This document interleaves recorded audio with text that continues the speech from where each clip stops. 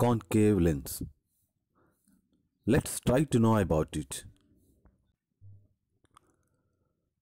When a light ray passing through a concave lens, at first it bends towards the normal line and then bends away from the normal.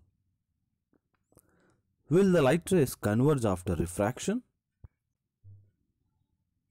If the rays incident on a concave lens after refraction, they do not converge at a single point.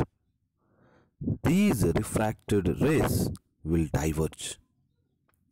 That does not mean that no image is formed. If we extend all these rays in backwards, they will meet at a point. A virtual image will form at this point. As the concave lens diverges light rays, it is called diverging lens.